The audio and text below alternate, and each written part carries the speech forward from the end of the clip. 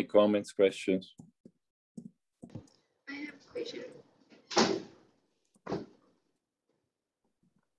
Can you hear me?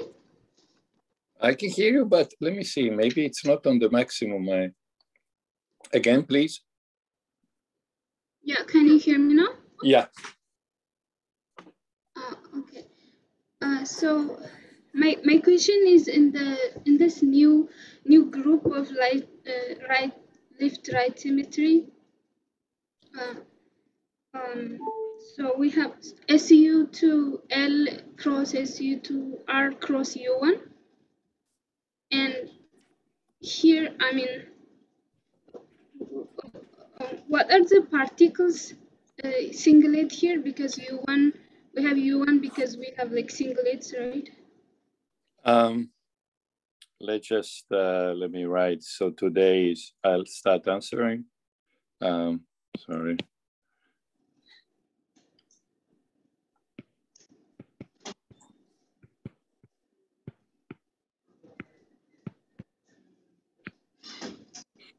Diploma course 2021, lecture 18.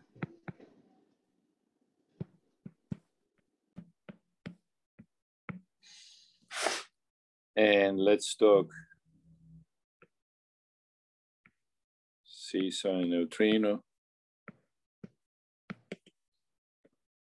Left, right, or not.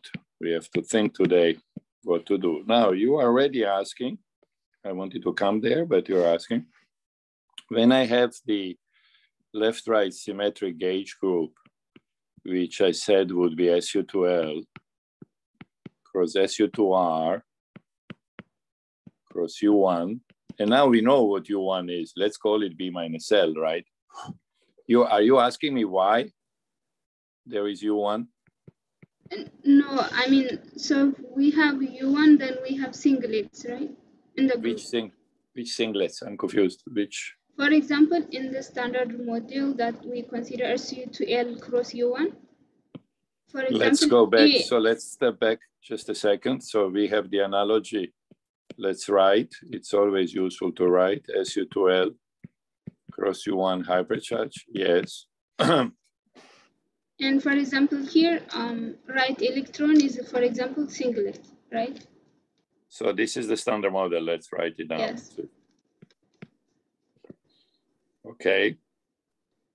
Now my question is, what is the singlet particles in the new group that we, on the gauge of right, left? Right, but I'm confused. What does it have to do with U1? This is what's confusing me. What do you...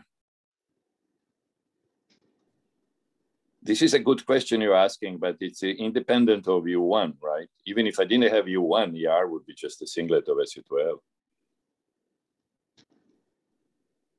You agree? Yes. Look, this is all we are saying that this is the SU2 doublet, and this is the SU2 singlet. That's the thing, the meaning of this is W interacts only with left. That's all. So you see, that's why the group is SU2L. SU2L means this. So let's think about we're asking what is the question analogy? Okay, I like your question, but it's independent to U1. Even if I had only SU2L, without U1, I would still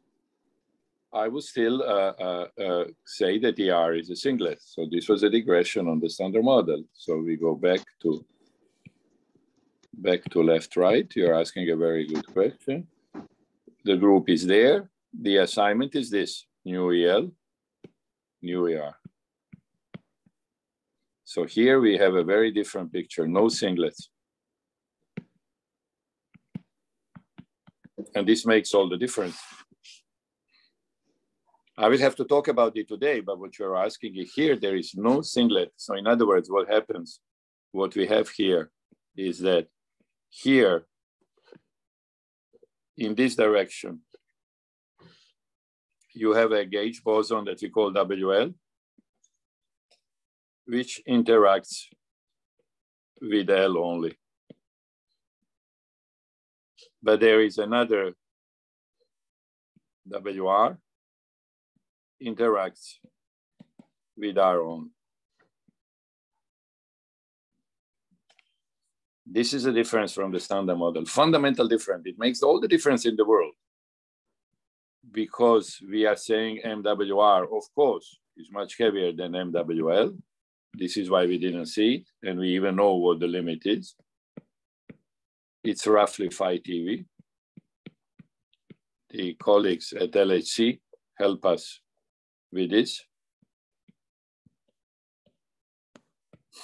They do it by not seeing.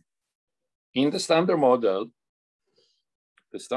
then is the limit of left-right so that MWR goes to infinity. It doesn't exist. We don't want that, we are saying. We can't want that. If we like the theory, by any reason we decide to accept it, it cannot be infinite because neutrino would be massless. We know that.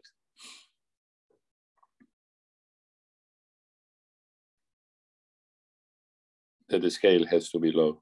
So this is the difference. And this will be very important. I'm going to come back today. The whole lecture will be about your questions. So see, as I keep going, whether I'm answering it completely. Okay, this is the partial answer.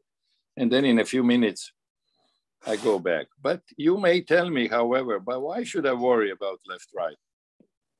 Why? A lot of people are saying that. Forget it, say. Forget it. I'm lazy. I don't want to learn a new theory. Okay, forget it. Just, however, just keep nu R. Because that's very little work. You say, look, I'll just keep nu R. It's true that you told me that nu R should exist, but now that you told me, I steal it from you. So in other words, I go to the standard model plus nu R. Because now I will have the theory of neutrino mass, and I will now build a theory, which we did yesterday. And we found out, remember, that we'll have now we will have particles which are called nu L. I like to work with particles of the same chirality so that I can understand how they mix. So I introduced just the complex conjugate nu R. Remember, there is no big deal. This is just, I don't know, I, gamma 2. This is for Lorentz reasons, but it's just nu R star. So I can work with these two guys. And we found out that there is a neutrino mass matrix. I don't want to repeat the lecture of yesterday, which is like this. 0, neutrino is massless.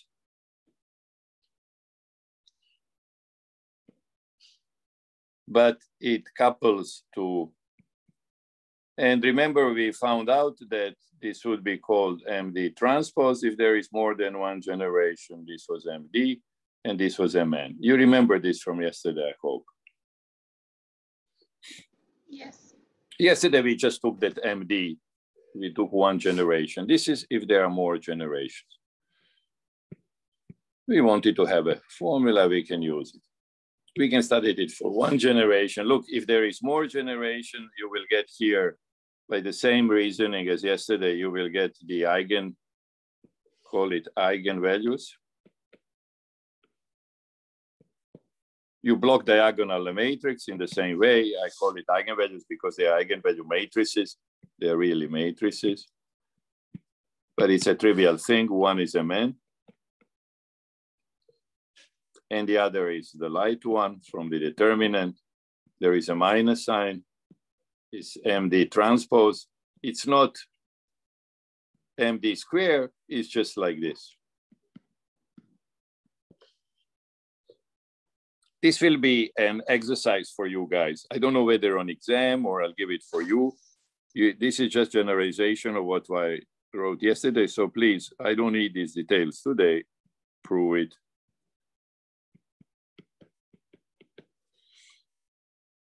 This is just block diagonal. You see at the end that it's very logical, okay? How does neutrino get a mass? Well, neutrino gets a mass because it couples here and then it propagates. And Mn is very heavy, so it has to be 1 over Mn. because the determinant of this matrix, you see what I mean, the trace of the matrix M nu n is roughly Mn. Remember the seesaw mechanism, Mn is much bigger than M Dirac.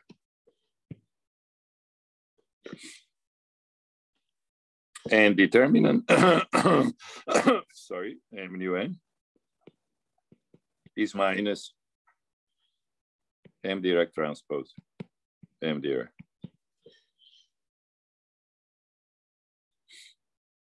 So it fits.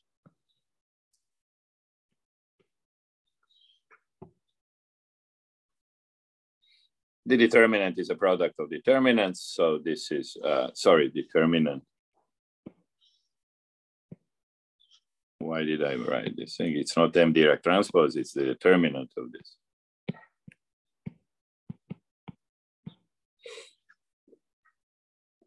And anyway, for one generation, which was much simpler, let's just write it down. We will have Mn, the heavy wire, and then M nu would be minus M Dirac square, it's just a number, divided by Mn.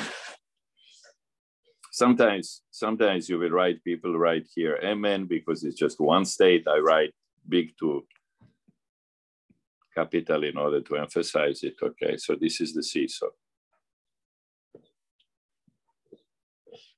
This is now we are saying we don't want to think about left-right symmetry. We have a theory of neutrino mass. Now let's go on. Let's understand it. M Dirac, of course, is some Yukawa-Dirac coupling times V. This is completely equivalent with M electron is Yukawa electron times V. Comes from the same Higgs mechanism of the standard model. Think of that. Remember that nu E is a doublet. It's complete analogy with UD, the quark doublet. So M electron is always in the analogy with the M down quark. Of course, they are not the same, but they come from the same source. And M Dirac comes from the same source as the AM quark. Neutrino is the up state. From SU2, remember, if you don't think about color, who cares whether there is something you call neutrino or up quark? W doesn't care. For W, all these guys are equal. W is color blind, we often say, like the photon. Okay, that's a nice way of saying it. Okay. So this would be the picture, and we want to understand it. First things we want to compare with Weinberg, just to see if Weinberg was right. Remember what Weinberg wrote, the effective 5 theory. Weinberg wrote that M nu is V square over lambda. We call it lambda Weinberg. Whereas Seesaw says basically the same formula, but there is an interesting difference. There is Yukawa-Dirac square, V square over what did we call this? Mn. This is the new scale. Weinberg's call, and this for us is a new scale. We know what it is the scale of this particle. So here how Weinberg reasoned. Weinberg says, look, M nu is roughly, I don't know,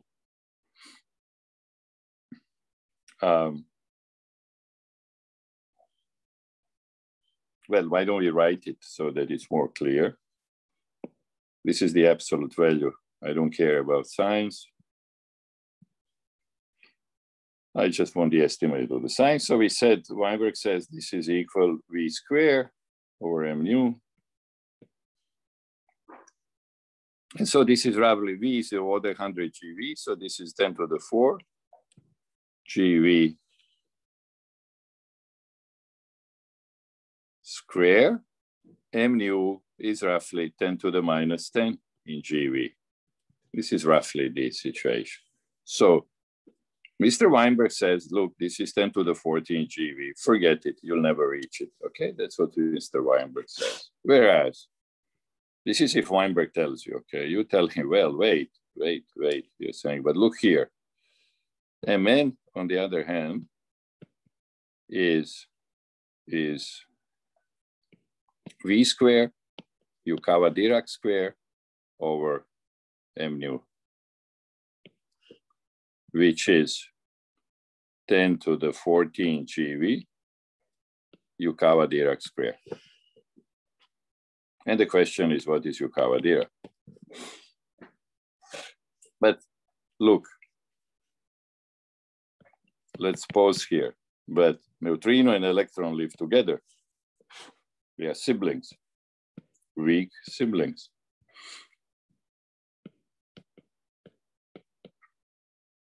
So you're saying, well, let's see, for example, a natural value is Yukawa-Dirac, is Yukawa electron. I don't know what it is.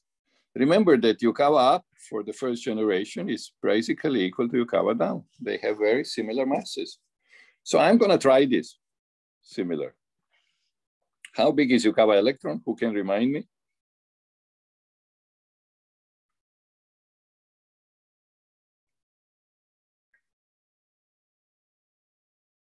I need help.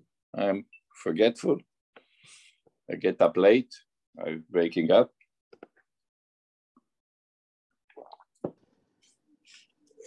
Mass of electron over V. Very good. Yukawa electron is, actually we can even write precisely, is G over 2 mass of the electron over MW. Therefore, it is roughly 1 MeV over 100 GeV, which is 10 to the minus 5. So if Yukawa-Dirac is similar to Yukawa electron, that implies that Yukawa-Dirac would be 10 to the minus 5. So see, Mr. Weinberg is cheating us with the way he writes his operator because he doesn't know what the origin of the new physics is. And it's very likely to be this. By the way, he likes this seesaw mechanism, he says. Then he should be clear to us. So look, then Mn would be 10 to the 14 GeV times 10 to the minus 10.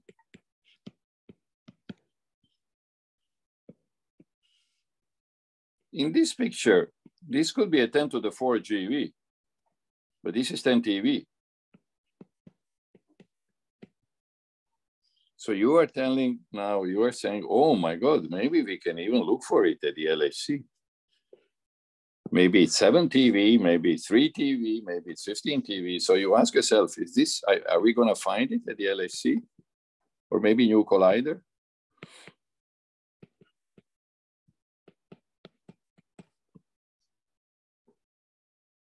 And by the way, you have to address your questions because you and I are saying, look what we are saying. And you should, please, when you do physics, I'm here once again emphasizing to you because I see that majority of people don't understand this. Someone tells you, I have a beautiful mechanism. I tell you why neutrino is light.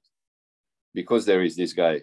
And you see why we have to think about this. Seesaw says, nu is light. Equivalent exists N. So that Mn is much bigger than MW. And I see that majority of people accept that. And it's very interesting because the majority of people that accept them, they tell their friends and their families that they are physicists, that they study phenomena of physics.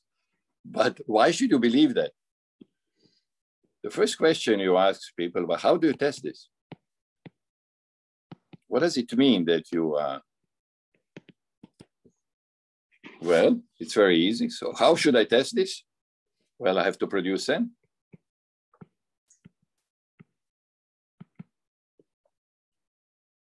Or, this would be ideal, or at least have a theory of Mn and M Dirac. Either or.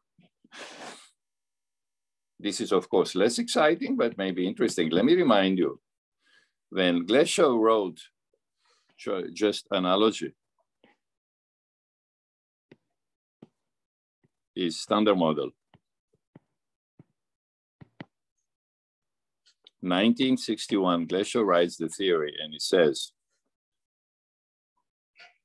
the G Fermi over square root of 2 is G squared over 8 mw squared sine squared theta w. No, E squared, this we know, sine squared theta w. So look, this is what he wrote. Then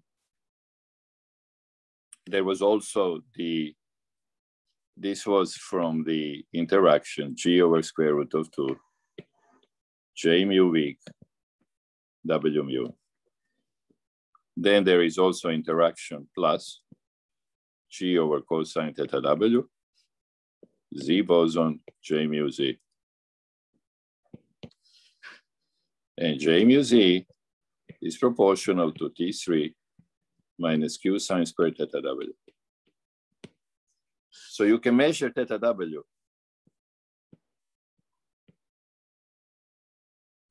You can even discover all the effects of the Z boson and measure them. When you measure theta W, you predict. You predict MW. So you see, although the energy is, and MW comes out to be 80 GeV, and they didn't have enough energy to do the experiment, but we all got very excited at that time. Why? Because there was a clear prediction. You had the theory. But if you don't have the Z boson, imagine that you don't have the Z boson, you just have this G Fermi. It would be useless because you have no idea of what theta W is. So if you want to convince someone that seesaw mechanism is good, you have to give them a theory of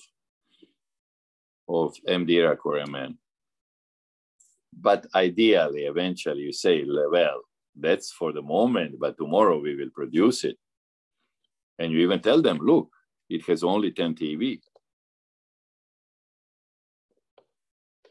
But remember what we said.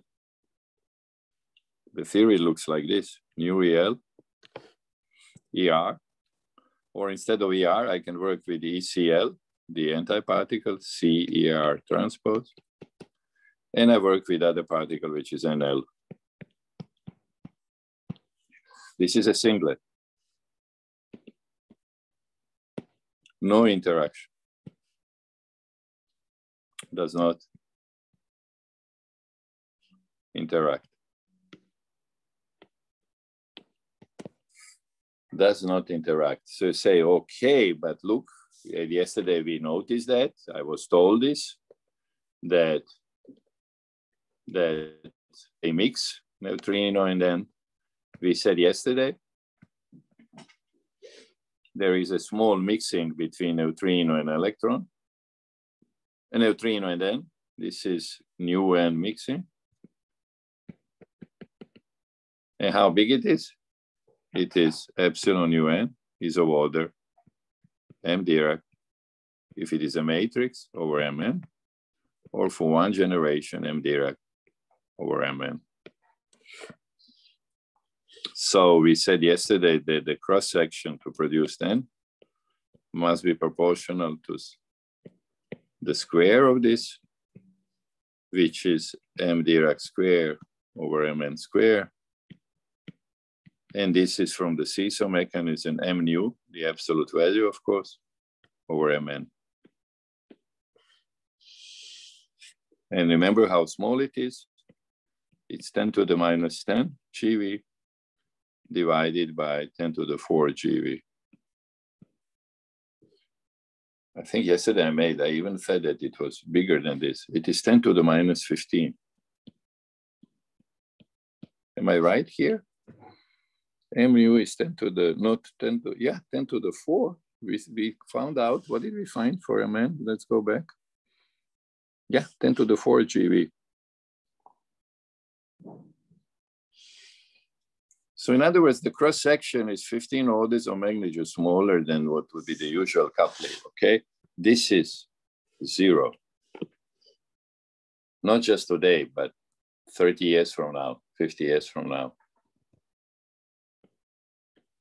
We cannot produce N. Why? Precisely what you asked me before.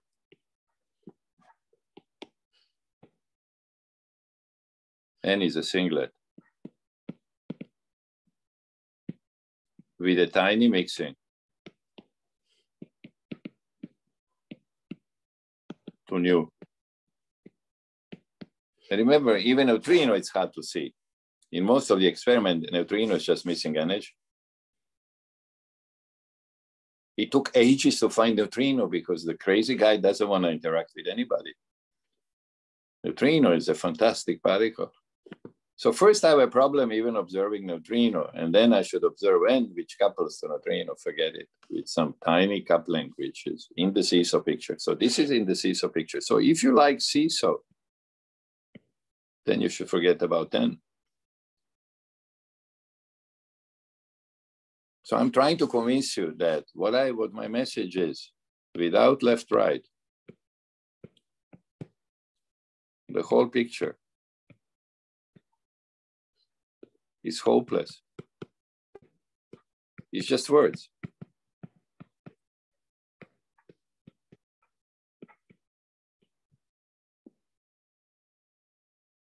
We are physicists. We cannot accept explanations that cannot be probed experimentally. Because then we can as well accept religious explanations, but we don't do that as physicists, okay? Even if you decide to be religious, you don't accept the religious explanation why it rains. You have to have a correlation between the different events that you can go and measure. Okay, please don't ever forget that. If you want to do physics, you have to do it with all the integrity and responsibility. So I don't want to bug you with left-right symmetry, but if I don't tell you a few words, then why in the world I'm speaking of this right-handed neutrino? Any questions here?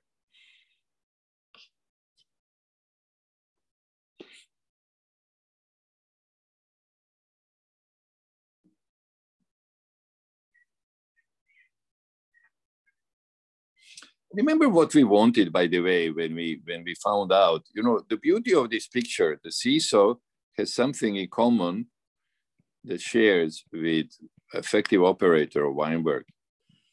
In both of these pictures, neutrino is Majorana.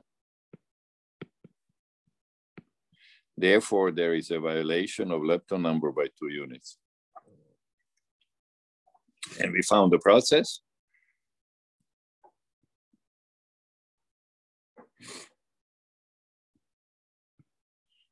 Called neutrino as double beta decay.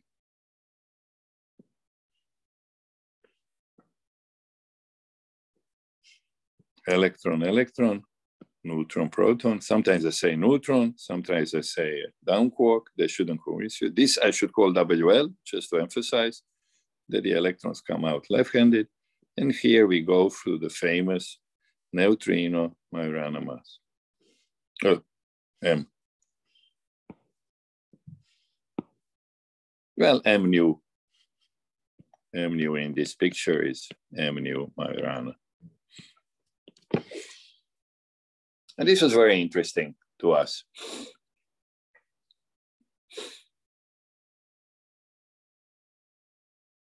Now, imagine now that we are saying, okay, you convinced us. Okay, so what will the left-right theory do for us?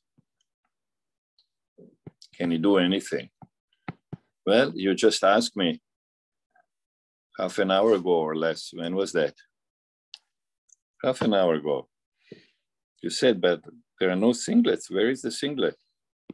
There is no singlet. Nu E, left. Nu ER. WL acting here. WR acting here. In other words, now in this theory, nu R is a real particle. In a sense, I can produce it. How do I produce it? Well, the way I produce W. How do I produce W? I take some machine that has proton, for example. Inside the proton, there is an anti-down quark because of quantum mechanics. There is another proton. It's a big ring near Geneva. Inside the proton, there is a U quark, and they can produce the W. That's what they are doing every day, right? But right, we can also produce W right, right?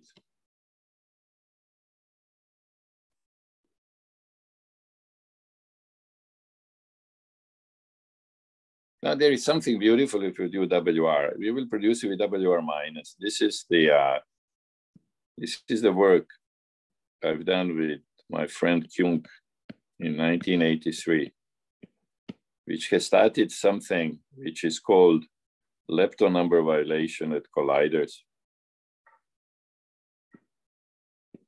It's a new paradigms. So not just low energy experiment, we have delta equal to process at colliders. Why? Look what happens. WR minus produce, what does it give me? An electron. It's right-handed. And here I produce the particle that I call nu R. We can even say, if you wish, ER, we could say that nu R enters.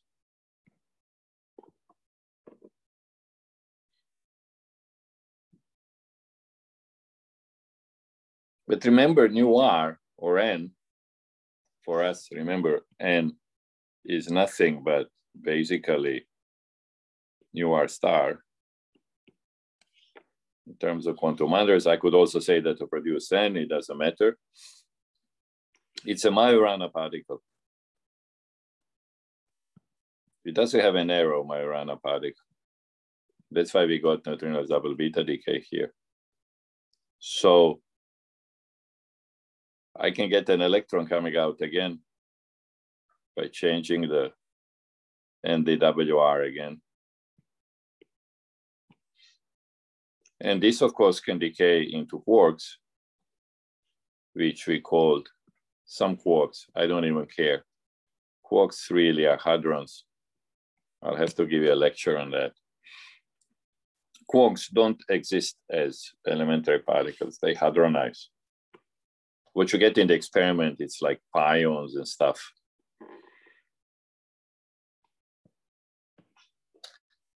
In other words, just like neutrinoless double beta decay. Think about this, okay? Let me draw it again. Let me draw neutrinoless double beta decay. Look at this. Let's think of neutrinoless double beta decay. So let's draw it once again. We have a down quark entering. Now let's do it in terms of quarks. Down quark entering, becoming an up quark. So I can have also WR in neutrinoless double beta decay. I have an electron coming out ER. And I have a Majorana mass term for N. Just like neutrino. Remember, complete analogy, if there is left, there is right. Are you all following this? Please ask me if this is not clear. In a left-right symmetric world, there is left-right symmetry. Another WR. Another D. And another U. This is neutrinoless double beta decay through WR. And of course, N.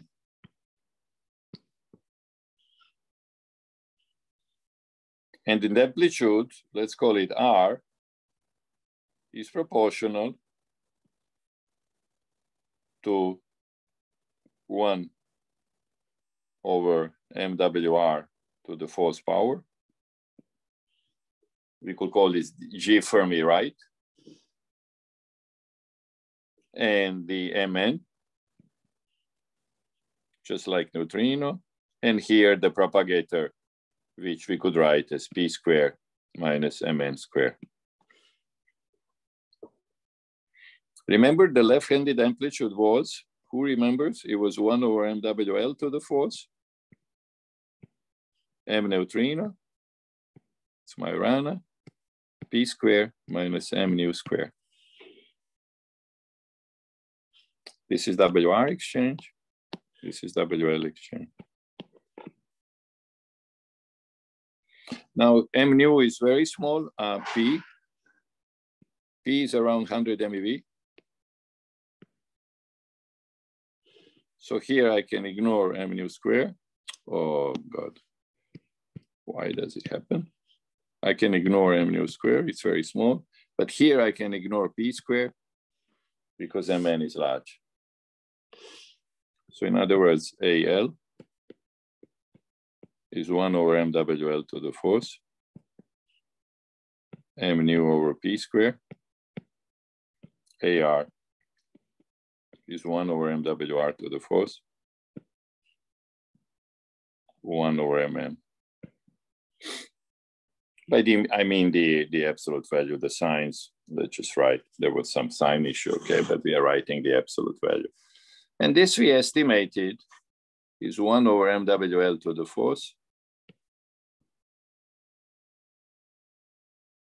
M nu is 10 to the minus 10 divided by, well, I don't want to put the numbers. Why am I bugging you with the numbers?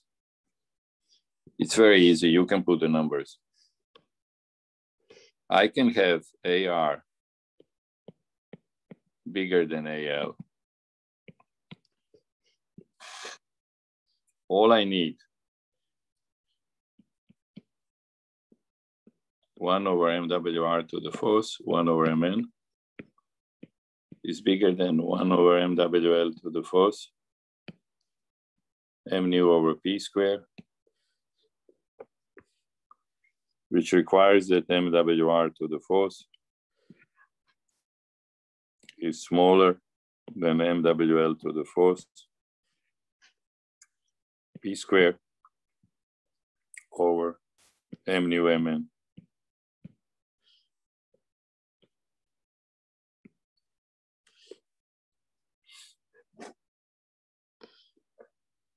Which is less than MWL to the fourth. We can even put a number. P is 10 to the minus 1. So this is 10 to the minus 2.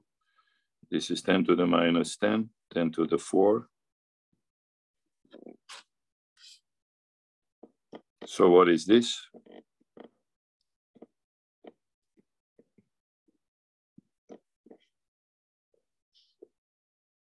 Ten to the 8. Am I right? 10 to the minus 6. No, something is wrong. 4. Sorry? My numbers are not, I don't like my numbers.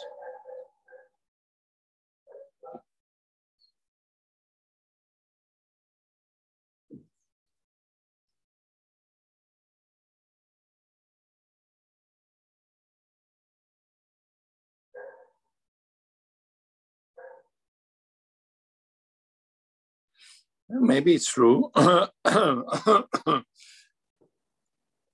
Okay, the number here would be 10 to the minus, what, 4? 10 to the 4, 10 to the minus 2, 10 to the 4, which is a little too small. But if I take, so okay, this is a, I shouldn't have put the numbers. This is the function of Mn. It was stupid to put the numbers, okay? For Mn, relatively small, what can happen? WR can dominate. We can put the numbers later. Why am I? I don't know what Mn is. Depends what the Yukawa Dirac is. I don't know why I put the numbers. This is not it. It is obvious that there's sufficiently for, I think if Mn is of order of 10 GeV or something which requires Yukawa Dirac smaller than the Yukawa electron, this could dominate. Okay, in principle, neutrinos double beta decay could be provoked by WR. And the difference is the polarization. You see, if WR does it, they should see a right-handed electron. So instead of putting the numbers, what we have to ask the experimentalist really to measure the polarization of of electron. So the conclusion is that I'm putting the number, but the issue is fundamental. Forget the numbers. What I mean to say, if E is a R in 0, no, 2 beta, then WR is doing the job. Is E is EL in this theory, then of course here WL would do the job, no doubt. So if they find this process, we will know. But look at this interesting thing of WR. Okay, this is another important thing, then we can take the break. Let's look at this exchange of WR. Let's look at it from above. Look at it from here. Here I have a down quark entering, an up quark going out, that's U bar entering.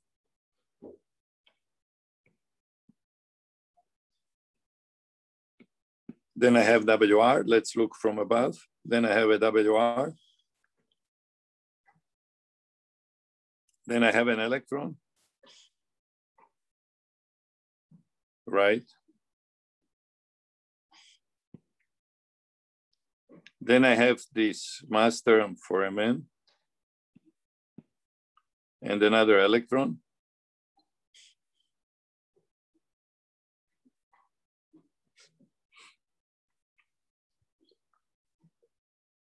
Another electron.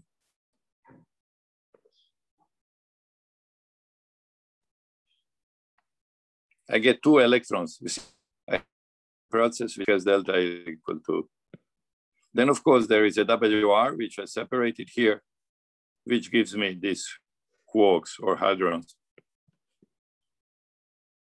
This is called proton, this is called proton. So we have P plus P giving 2 electrons plus, you know how we call these hadrons coming out at the LHC, you ever heard? I would imagine that Alexei talked about it. They go out like jets. You heard of this expression? Yes. Yes. You get these jets of particles. You see a quark comes out very quickly. I'll talk about it on Monday, I hope, or Tuesday. Then they hadronize and they go out, of course, because of the initial speed that they got as goes a bunch of particle called jets. So you get in complete analogy with the neutrinoless double beta decay, you can get a beautiful physical process at the delta L equal to at LHC. This is the thing that we've done with my friend Jung, which you see for particle physics is even more important than the neutrinoless double beta decay. Why? You see, if I do the experiment at low energies, it's very hard to know what caused it. All I see is some electron here. At low energies, this is very important when you have the process like this. This is really a black box. You see only outcome. Colliders is completely different. You see what happens? You produce WR. And then this WR decays. Right? You produce WR, here it is. And then this decay decays. WR decays. So this WR will decay into electron plus jet plus jet. So what you do, you measure energies and momenta of these particles. As you know, this is how we discover particles. And therefore, you measure everything. You measure properties of WR. You measure distributions. You measure the spin. You measure the mass. Remember, you do the W decay. You actually did it. This one is a little more complicated, but it can be done.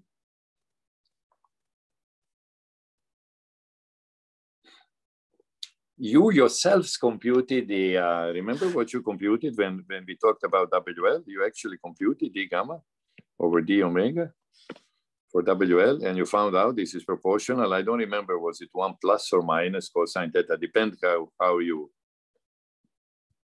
whether you take plus D or minus D action, something like this. You can actually study the distribution of the outgoing electrons and check the chirality of W and so on. So the same can be done for WR. This is the advantage of collider. We can know, or if you wish, what you really compute, the WR decays into E plus WR minus would decay into E plus N. You measure these guys because N lives for a while and so on. This is analog of WR computes decays into, remember, N is like nu bar. Complete analogy with WL that you computed. And then this guy decays into electron plus jet plus jet. So you can measure everything. You can measure Mn also by measuring the final states. You can reproduce the properties of this particle. This is what LHC is looking for. But the crucial thing is for you and I is this. N is physical.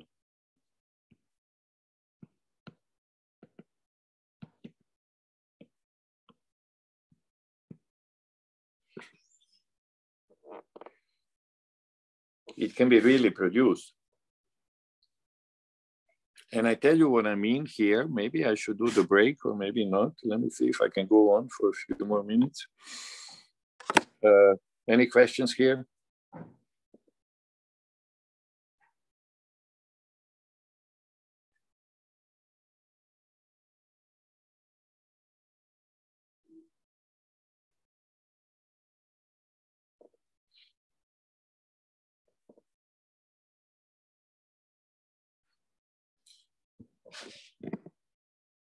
What we want to say to Weinberg, what is important to us, we can say the following. The process to look for is this one. But it's being looked for. Actually, there are two of them. So what we need, okay. I can say it here. What is the message? We have a door to new physics.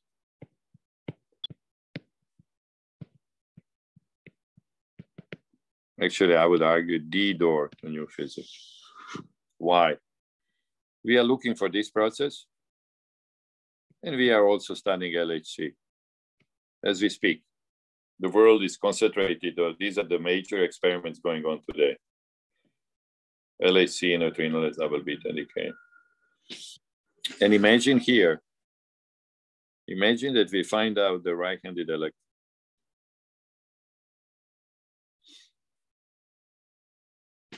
And look what we wrote above. I was putting the number, there was no rush. I found out that MWR square cannot be too big.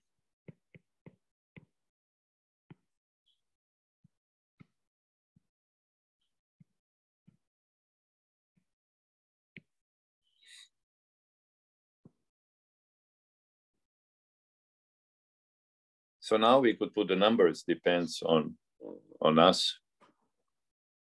But obviously, there is an upper limit on WR.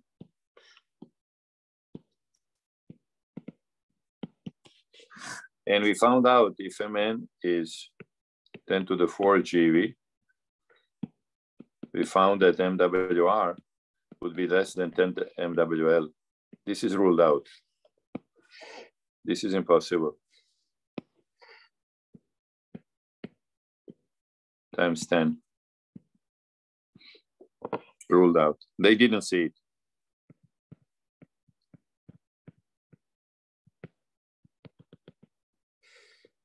If Mn is, say, 100 GeV, then I will get MWR less than, what will I get? There was 10 to the 4. If I said there would be 10 to the 6 to the 4, MWL to the 4th. What is the 4th root of 10 to the 6? About 30, am I right? You will get the MWR less than about 30 MWL. This is about the limit. What is this? 8 times, what is this? Am I right? No, this is roughly, what is 30 times 80? Is about 2.5 TeV. Again, ruled out. If Mn is GeV, I get MWR less than 10 to the 8, MWL, and MWR less than about 100, MWL. Even for the Mn, you see, if it's so light, it still has to be less than 100. And then, then what is this, 8 TeV?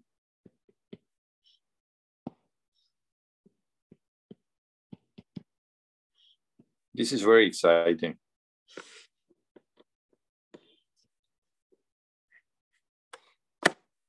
It all depends on neutrinos double beta decay. We live at the times when you guys, most of the physics, theoretical physics that you are going to be studying has been developed in the past.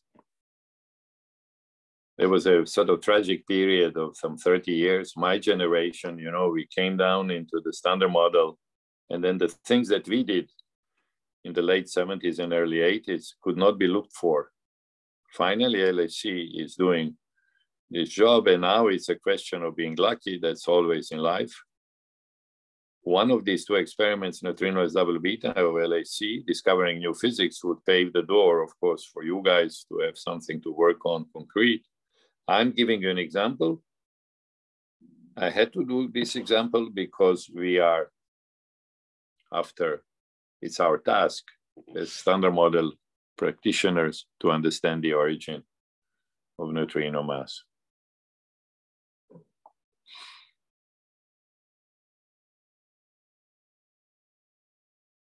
And it's a very, very sort of exciting moment for this beautiful experiment, neutrino double beta decay.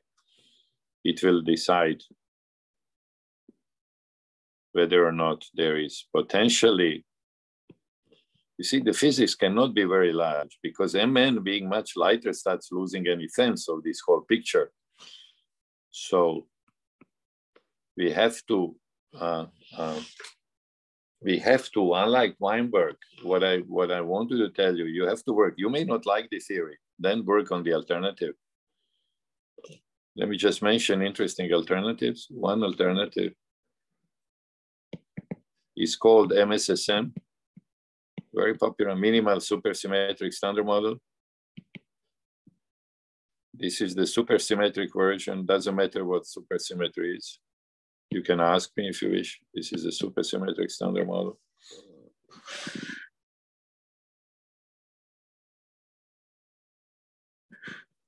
Here, unfortunately, there are too many parameters.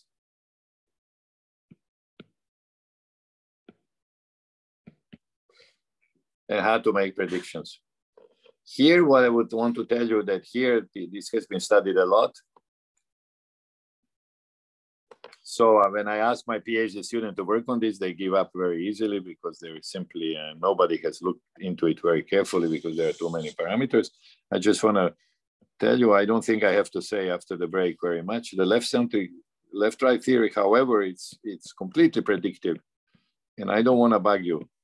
You need if you knew the mass of WR, that means if you find WR, you have a theory of neutrino mass. I don't want to bug you with details. One of the main protagonists in this were the ICTP group with my younger collaborators. We have looked into that. In particular, Vladimir Tejo has done great work here, okay, major contribution. We worked a lot together. and I want to give him a lot of credit. He's our ex-diploma who went on to do PhD at CISA. Okay, typical example of from Venezuela of why we love this program. We get you guys and hope to open the doors for you. Vladimir has done really outstanding work in making sure that you can actually compute things. And then it's another interesting thing that emerged. He took it very seriously for his PhD thesis, that you would imagine, oh, but it's an old theory. You are saying the theory was suggested in 1974-5 was elaborated. So how come it was not? It's very interesting. It's like studying for exams. You don't study for exams before the time comes. Most of the elaboration what LHC is doing now, because in the past, we just didn't have the energy or the courage to attack the problem because LHC was sort of science fiction. It took the belief in LHC that this is not just true of this theory, of the other theory also have been worked out somologically, have been worked out and even still being worked out because LHC has become reality. It's a good time to make a break. Any questions here?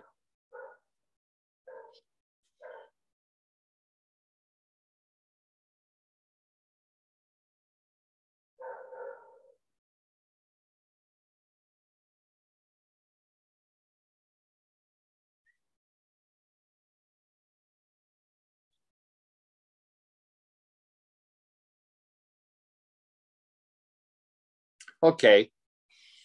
We can think a little bit after the break. So let's meet at 12:05. And think if you have comments or questions, please.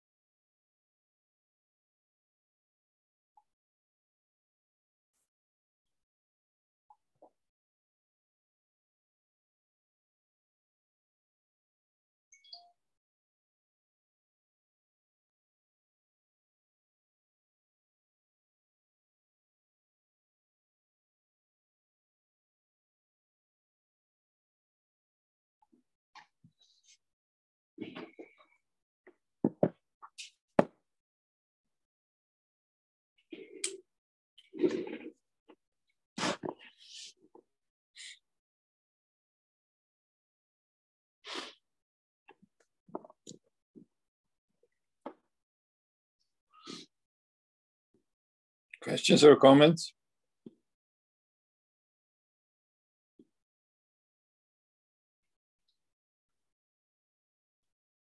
I just want to say a few more words before I close the subject.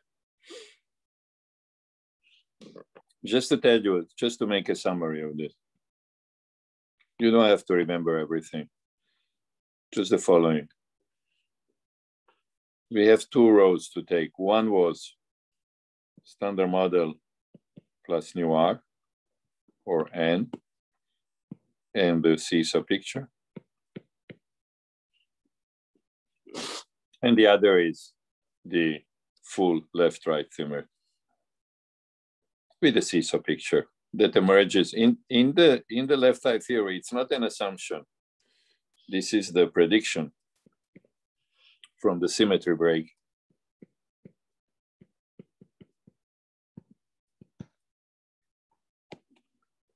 And the reason that we would do here, because the left-right symmetry says that nu R exists. So this is, we have the horizon data, or if you wish, we have a reason to believe that there is right-handed. Well, you can say, okay, from from the point of view of neutrino, this is the same. However, the problem is here. In the seesaw picture, you cannot produce N. Here, of course, you produce N through WR. So it depends on the mass, but if it's not too heavy, you will produce it. Okay, what we said. So there are now two things. Crucial thing is neutrino is double beta decay, which tells you that if E is left-handed, then we will believe in the standard model, say, plus nu R. I don't know how to test it. In this picture, if E is ER, we know that it's a left-right symmetric theory. So I just want to finish this, okay, the crucial thing for us as particle physicists is to produce N.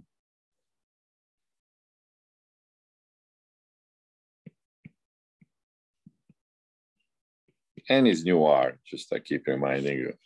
And the way to produce it, we have a unique way to produce it, which is through WR. Need to produce WR, which then decays into E and N. Let me not do you any errors. So to produce W, and I need to produce WR. This is a must. And I get WR decaying, say -1 plus N. So once I produce N, this is very important. N can decay into E, R, plus 2 jets through WR.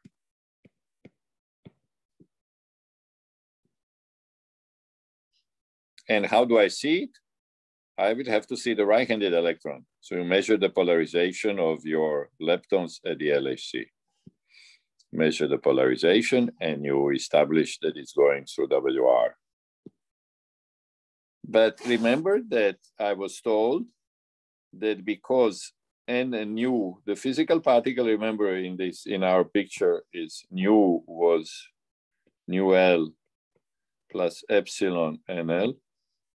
N was NL orthogonal state minus epsilon nu L. Epsilon was M Dirac over Mn.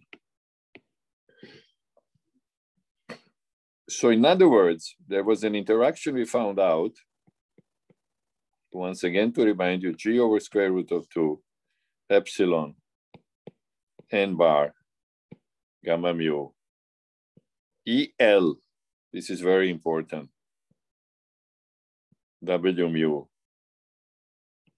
plus proportional to epsilon. Epsilon is very small. So remember, cannot produce N through this.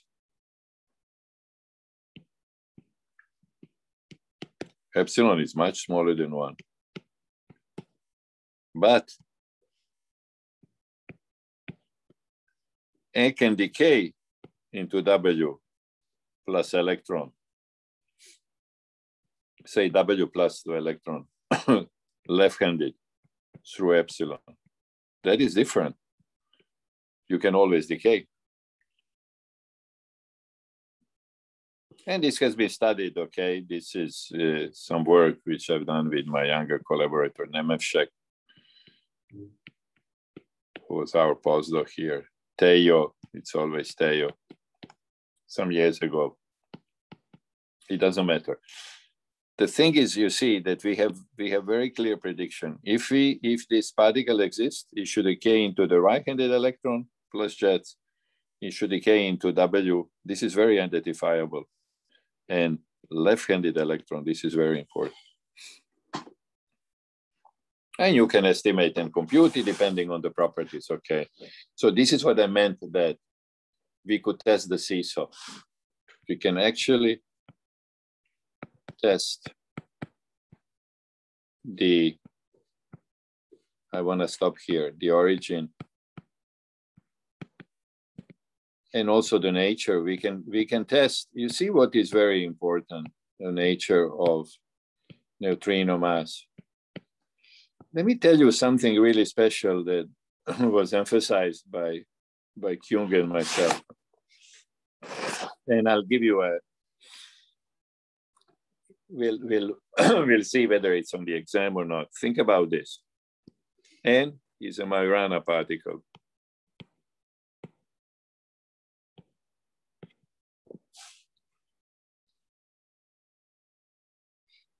It had a mass term, and remember how we write a Majorana particle. You would write a particle, you can call it, remember N was C nu R NL, C nu R bar transpose. This was NL, and you would write the Majorana particle. Remember how you would write it, the Majorana particle, NL plus C NL bar transpose. Majorana particle is the fermion of that chirality plus the antiparticle, which is obviously nu R plus C nu R bar transpose. It's the same thing. This is nu R.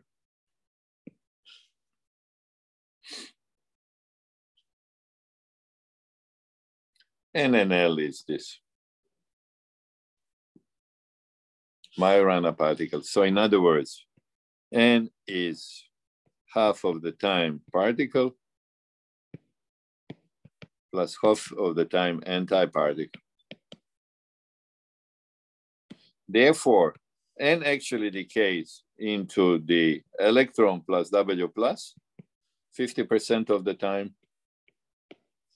This is this work which makes it very, this is a, you see, there is this extraordinary thing that Majorana discovered, that a particle can be half particle, half antiparticle. A neutral fermion like neutrino or N can have this incredible thing.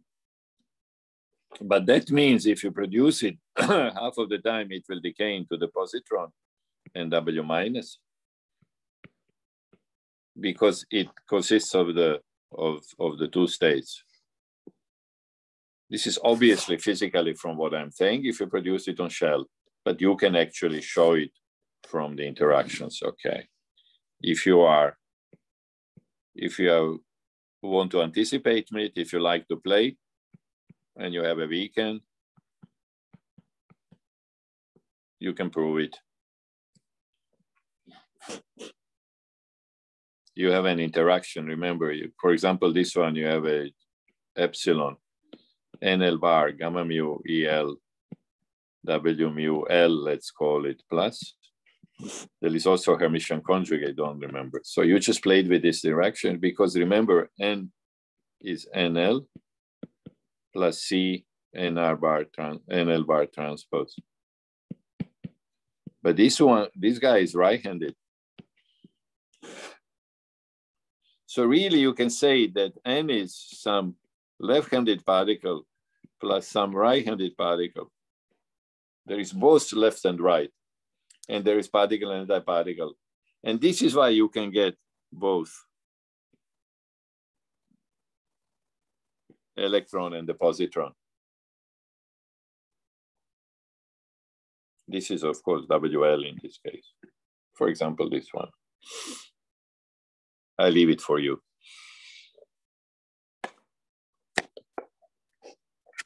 My hands are itching. I want to say more, but I think it's much better if some of you can do it on your own. Please think if you have questions. Nobody wrote to me. I said, please write to me if you have questions, if you want to discuss. Well, we should meet. Okay, we should make sure we meet anyway on Monday afternoon, even if I'll send you an invitation, but please write to me. I'm a heavy user and I'm afternoons, evenings, you can contact me anytime.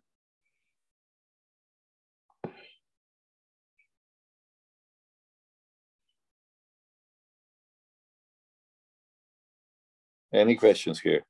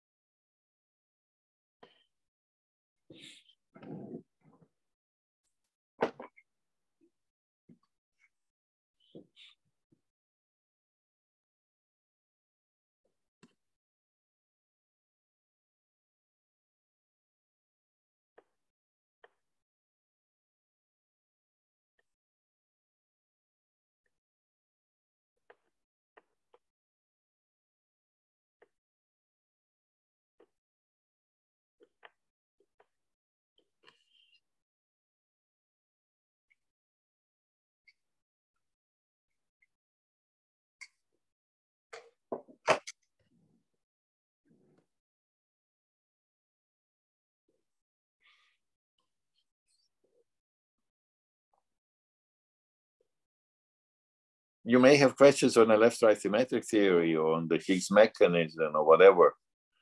It doesn't have to be, we are coming slowly to the end of the course. So please think of the,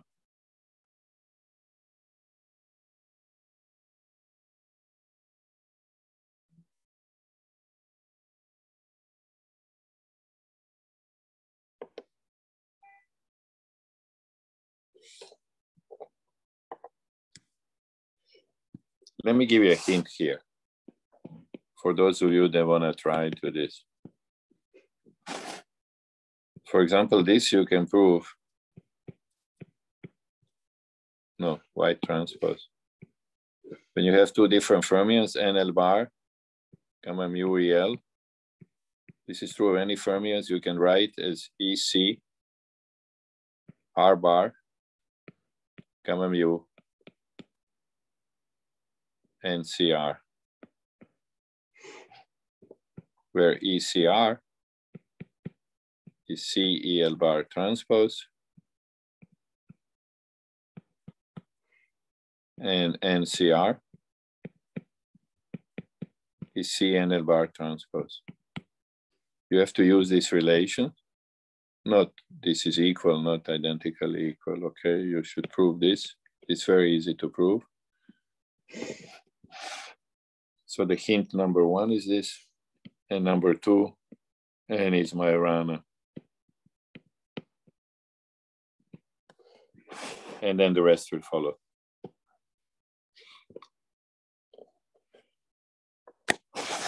Okay, look, I feel like I don't want to start anything new. I could, sometimes I go overboard. So I will finish earlier today because it's not good ever to start anything new. And I have a lot more to say here, but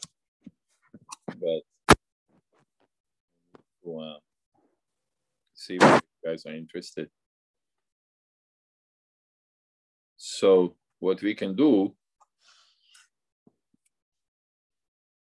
we can chat a little bit. You have thought about the dates for exam?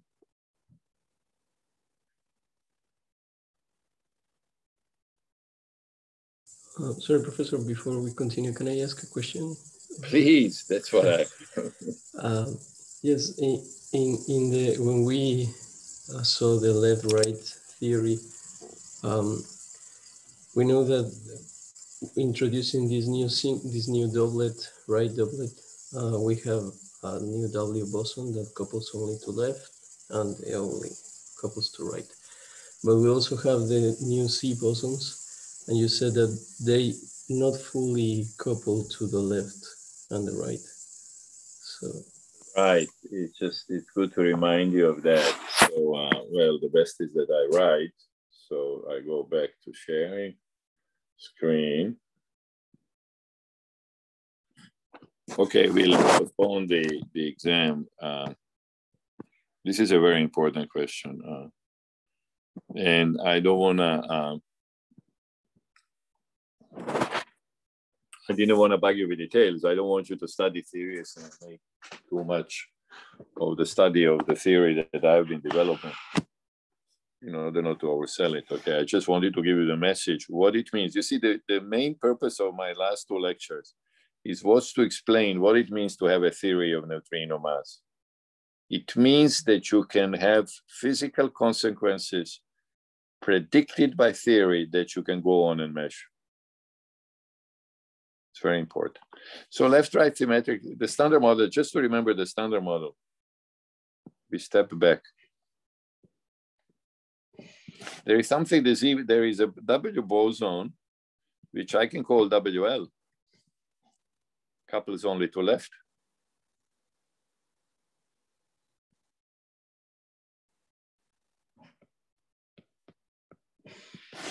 But the Z boson, remember the current of the Z boson. There is T3, which picks up left. So it's purely left-handed. Unfortunately, there is a piece like this.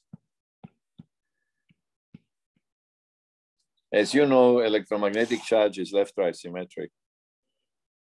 So this has both left and right.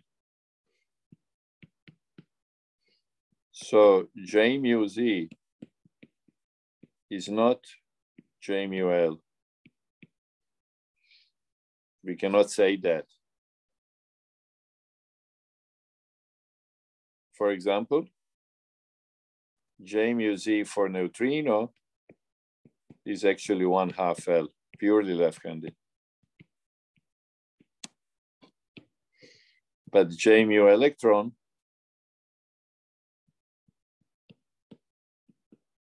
is -1/2. There is a projector L, but then there is +1 sine squared theta W.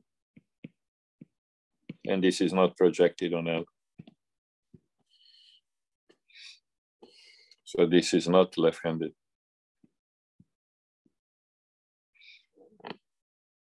If sine squared theta W was 0, this would be purely left-handed. So similarly, obviously, because of the analogy between left and right, so I said I will call it WL and ZL. This is a kind of bad name. I don't know how to call it, okay? Maybe we should just call it Z. Would be a better name. So in a left-right symmetric theory, there is WR. And the new guy, ZR, is a bad name because of left-right symmetry. If Z is not coupling to L, Z prime cannot couple to right. So we could call it Z prime. This is maybe more fair as a name.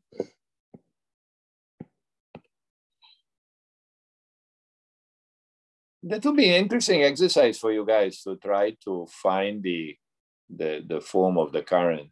It has to be orthogonal. It's an interesting exercise, okay? But in order to do this really that's the thing, you know what I would need, what I didn't discuss with you, a very important question. When you have this left-right arithmetic theory, it breaks down to the standard model through some new Higgs, we call it delta. It's become a notation, which decays, which breaks down to U1, electromagnetic through the tablet phi. It turns out delta, you see the theory is left symmetric, so there must be some left-handed and some right-handed scalar. So that we must achieve that delta L is 0 and delta R is non-zero.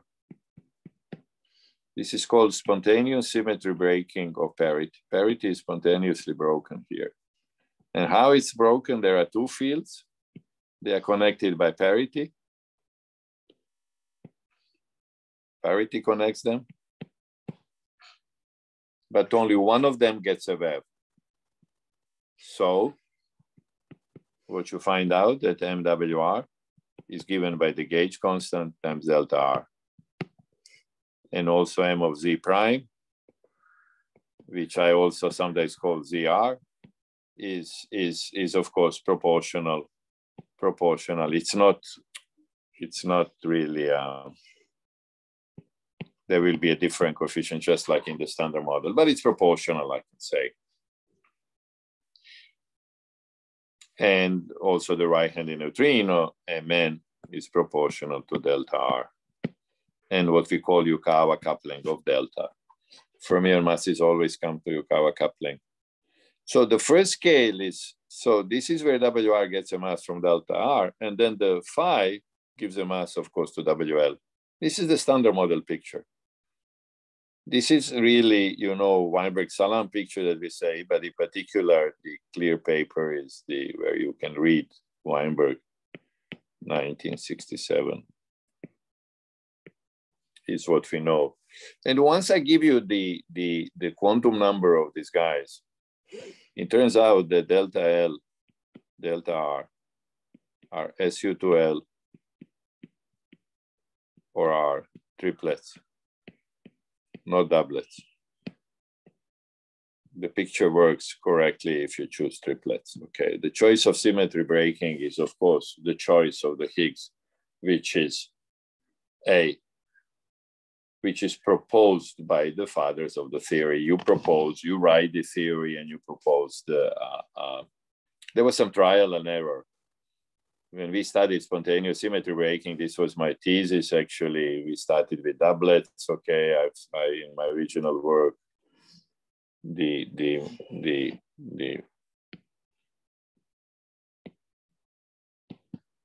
work starts with Mohapatra and myself, and my thesis, this was in 75, but details are in 79 in my paper from my thesis. And then we revisited with Mohapatra and studied triplets. There is also a paper of, then later on in 79 again, and so on. You don't have to look at that. This, I'm just mentioning if there was anybody interested, okay? I don't want to bug you. But you need to give this. I'm giving you a long answer. I would need to specify details of the theory for you to work them out. Except that even without knowing details, you know that the WR, that the new neutral boson cannot be purely right-handed, because then the left one would be, the other one would be purely left-handed. I hope I'm sort of answering. It's hand waving, but physical hand waving.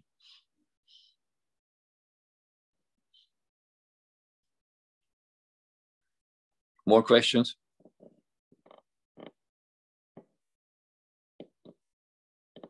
It's a good profit for the, you know, Friday relaxed mood.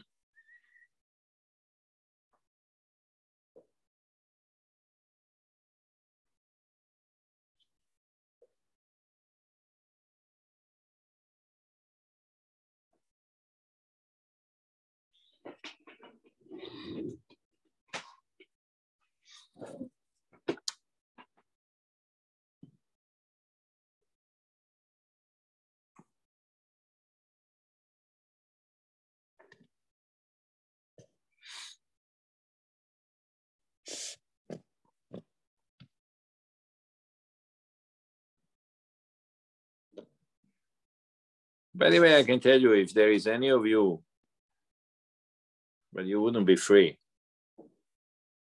If there is any of you interested in neutrino mass physics, from the next week on, I'm giving a course on this. So please write to me if you're interested and you want to follow such a course in which I discuss I spent a few months discussing what I told you in 2 lectures, all kinds of issues related to the question of neutrino mass.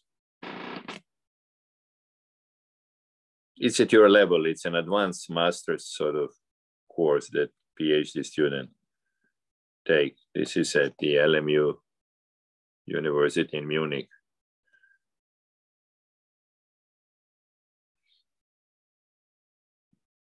In case you wanted to know more, but at this point, I don't want to be heavy.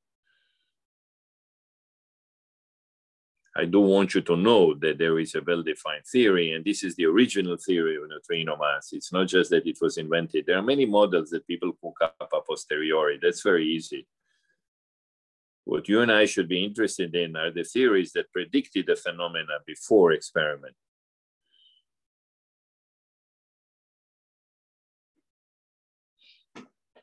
Here, neutrino mass was the original prediction, years before oscillations proved it. Okay. I don't think I want to say anything more.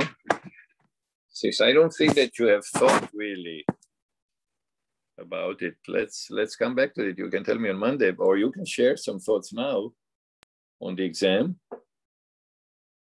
We are still on time. I don't know how you feel, guys.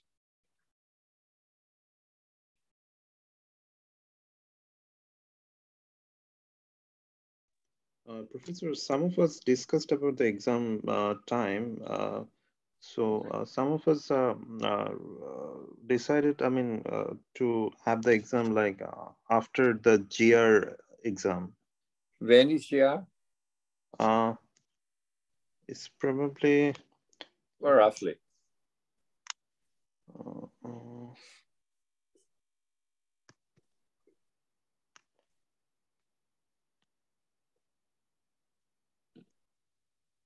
It's early March, May, I think. Early? Early May. May. Early May. Okay. We can do it after GR. For me, it's the same. I just want to accommodate you. It's good that we, tell Patrizia in time, otherwise she gets nervous, as you know. So we should make her happy.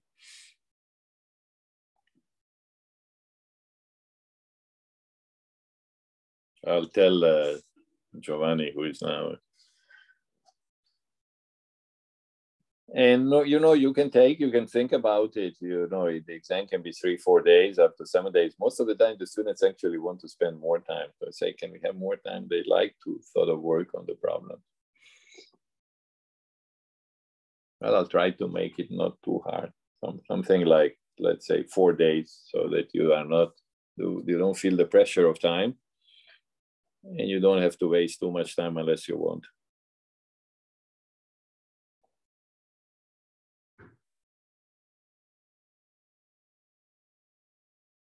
You will have a few more homeworks on the material I covered since the course was accelerated.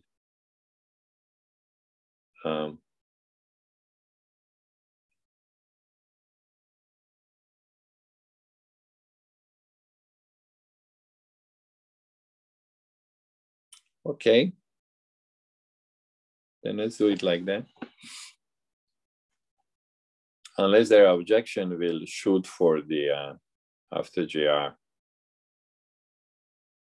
Any thoughts that you have, write to all of us, okay? Don't just write personally to me. I'd like everybody to see it's much easier than to communicate. Okay, guys. If there are no more questions, I see you on Monday. Have a nice weekend. See you. Bye. Ciao. Thank you. Bye.